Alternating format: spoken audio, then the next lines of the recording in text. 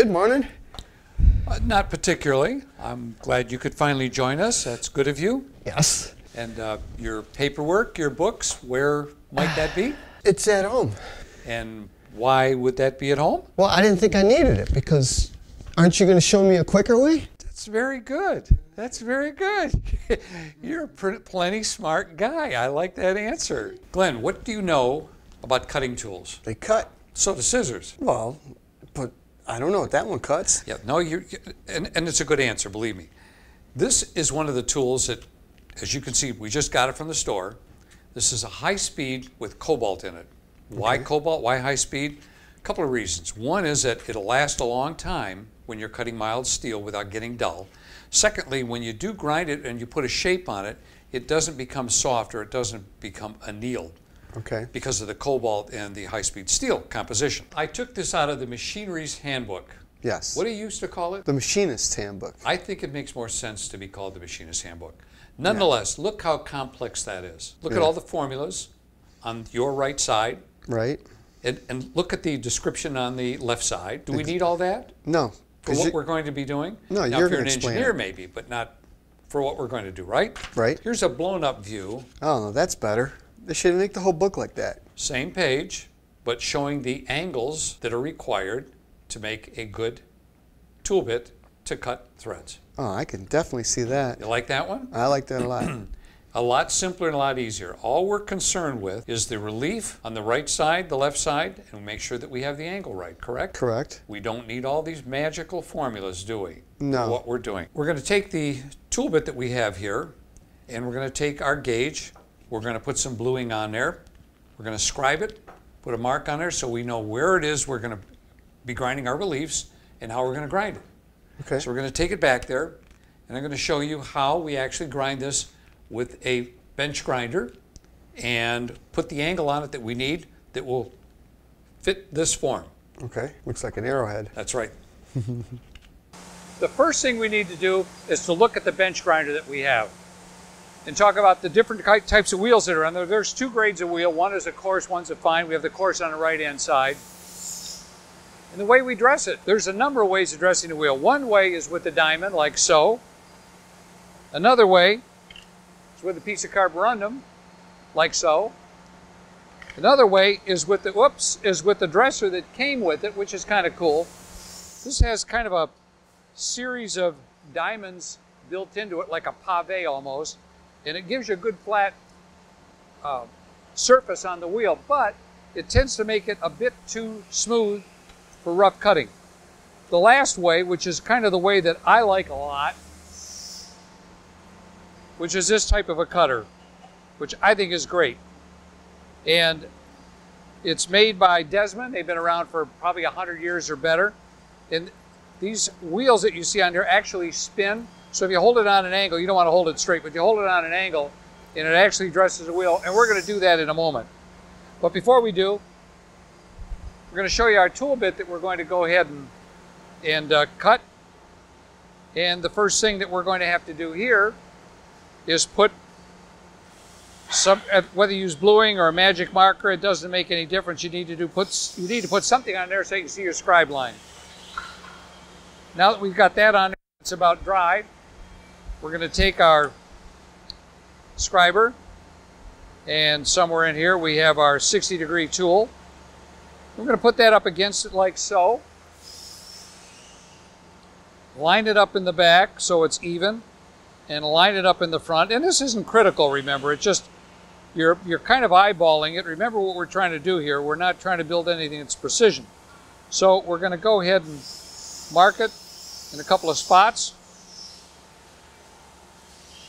And there you go. We've got a couple of good lines there. So from there, we'll go ahead and we'll start grinding. But first, we're going to dress it like I said. So we're going to take our Desmond dresser, hold it on an angle.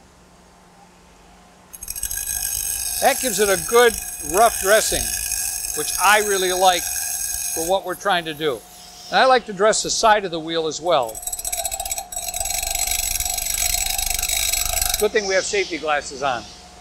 There's a lot of stuff flying around. Now we can start grinding. I like to use the side of the wheel too, for roughing. And we can turn it over and do the other side just as easily. Get a little light on it. So the challenge here is to make sure we have a compound angle put on this, because it can't be straight. We've got to give it a little relief. And we're going to need a little more relief on the left side than we will on the right side, because as we're chasing our thread, the thread is going to go in that direction, so we need to relieve the left side a little bit more. So we're going to grind that a little bit more. And by the way, it gets pretty warm. So we got a little tray of water here that we dip it in. And you'll see steam after a while when this thing gets hot. And you can see our line there. And this is a rest, not for the tool. I don't believe in putting the tool on there. It's a rest for your hand. The other thing I recommend is that when you're holding it like this, I suggest that you don't move your fingers. In other words, don't let go of it and then come back to it. Because if you know the way you've held it the last time, it's pretty easy to go back and have the same angle. So you want to make sure that you hold it and don't let go of it. Take a look at it like that. If you don't like where it's at, you want to take a little more off, that's fine. But that's what you need to do. And even when you're dipping it, keep it in one hand. I would not let go of it. And we keep doing that. And it looks like we're coming in on our line just fine. And we'll do the other side. Again, compound angle on there.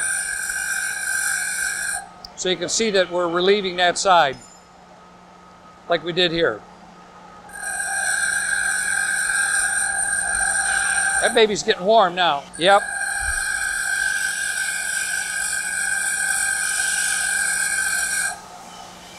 You see the steam coming off of there.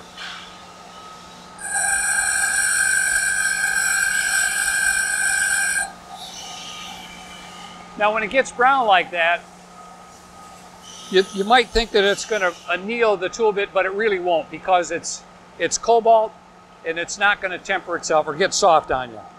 So you don't have to worry about that. Now in reality, a carbide bit is much better, and you don't have to fool around with all this, but if you're the guy at home or the guy in the average shop that doesn't have access to a carbide bit, this is one way to do it. And that's what this idea is about, is to show you how you can do this at your home shop or in a small business.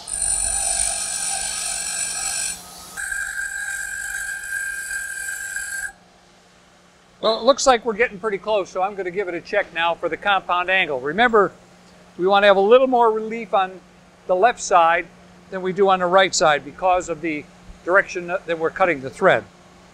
So we'll take our protractor here, give this baby a check.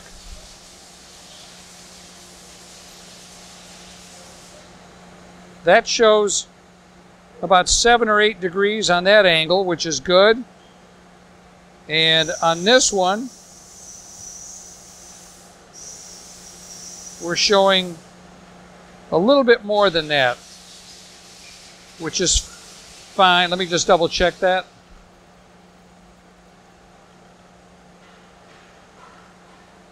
Now we're showing about 6 degrees on this angle, so we're good. So now what we need to do is check it for shape. Make sure that we're close to being where we want to be, which is what this tool does. And by Jiminy, I'm looking at that and seeing if it's going to rock. I'd like to turn this over a bit. And I think we're very, very close here. I'm going to put it up to the light. Just make sure. So I'm good with that all the way around. I mean, I could touch it up just a bit. I like the flat that's on the edge. We need a little bit of a flat there. So we'll just touch that a bit. I think we're almost good. A little more. There we go. I like it. I don't think I want to fool with it any more than that. We're good to go. Here is the piece you made. That's our tool bit. Yeah, that's sweet. that we ground. And if you look at it from this direction, Yeah. you can see the angle. Yes. You can also look at it from a front view. You can see the relief on this side and the relief on that side. Yeah. And there's a little more on this side. Do you know why? No. That's good that you don't know, because now you're going to know. All right. When you're chasing the thread, you'll notice that the thread runs on an angle like so. And because of that, when this is inside the thread, we have to have more relief on this side because of the angle of the thread. Oh, okay. So, That's why. right. So when we cut the thread, we want to make sure that this doesn't drag on the thread itself, that this does the cutting. Only this top edge does the cutting. Okay. That makes sure that will provide us with a good clean thread. Yeah. I think that if we look at the gauge that we have here, by the way, we did check it, and you know, it's good all the way up from the bottom to the top, but how much of this tool bit are we really going to be using? About that much. So our angle, well, we know we've got it within probably 1/4 of a degree, or 15 seconds, 15 minutes rather. From here to here, if you're off 1/2 degree, it's going to be insignificant for the kind of threads that we want to cut, right? Okay. We're only going to use this much of the bit, because that's all the deeper the thread goes. The thread doesn't go the full depth of this bit, does it? No, it doesn't. That's it, right there. So in our next video, the plan is to take the tool bit and to take our gauge, which we're going to need. We're going to show you why we need the gauge. We need it for setup. Mm-hmm. We're actually going to go back there and we're going to chase a thread, as it's called. Not cut a thread, but we call it chasing a thread. Like a kitty cat? Say that again? Like a kitty cat? Like a kitty cat, right? You're going to go back and kitty cat. We're going to go back, right. So, are you ready for the next one? Yes. We're going to go back there in our next video. We're going to chase a thread. So, check us out on Facebook, Instagram, Twitter, and we'll look forward to seeing you the next time.